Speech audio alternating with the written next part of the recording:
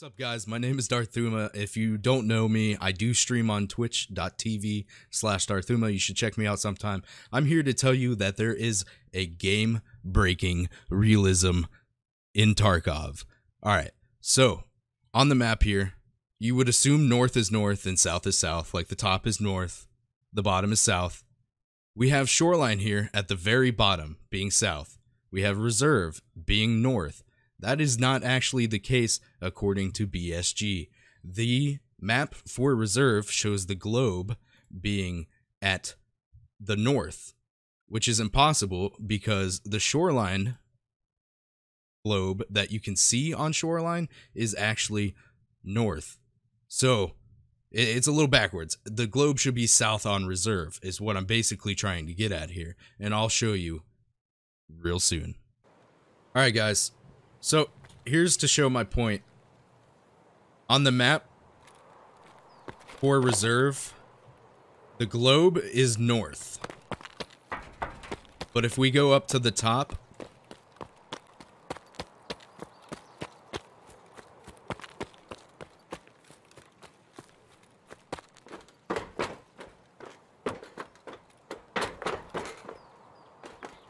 you can make out shoreline in the distance. It's a little foggy right now, but that is 100% the shoreline roof line.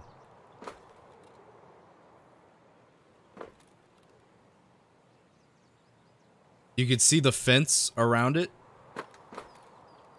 Man, I wish it was clearer right now. But that is 100% shoreline. You can see the tennis court right there.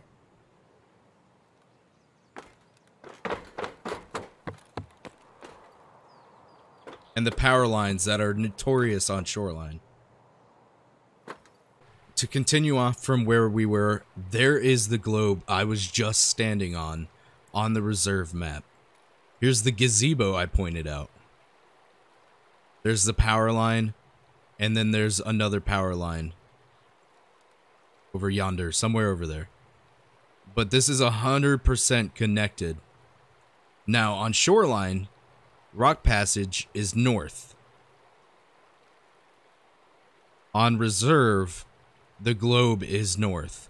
So, it's a little conflicted here because it should be south.